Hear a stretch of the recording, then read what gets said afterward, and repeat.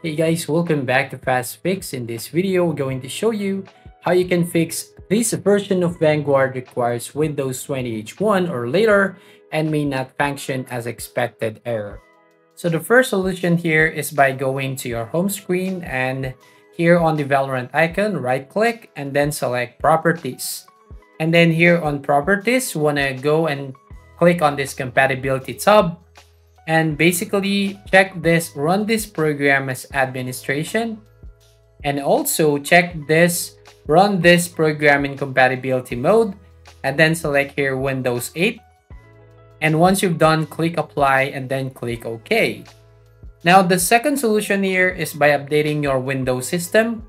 So all you need to do is click on the start menu icon right here at the bottom, and basically you just need to go to settings, then click on Windows Update. And from here, you just need to download or install the latest version of Windows system.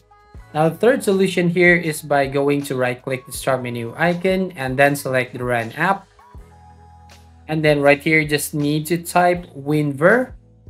So type right here and then click OK. And make sure you have this latest version on your Windows.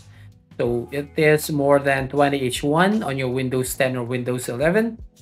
Or you can simply go to browser and manually update your Windows. To do that, go to your Google Chrome or any internet browser you often use. And then you're going to type right here, microsoft.com/en-in/software-download. And then just need to press enter on your keyboard. Now you'll find this homepage here, so all you need to do is select either you are using Windows 11, Windows 10, Windows 8.1, or Windows 7, but I recommend you to use the Windows 10 or the latest Windows 11 updates. Now the last solution here that we're going to use to basically fix the error is by going CMD. So go to search box and type CMD. And then make sure to click on run as administrator and just need to click yes. And from here, just need to type the command prompt bcd edit space / set space hypervisor launch type space off and press enter on your keyboard.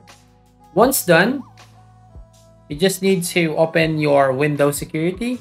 So go to search box and type Windows Security. And then go to this app right here and then select device security.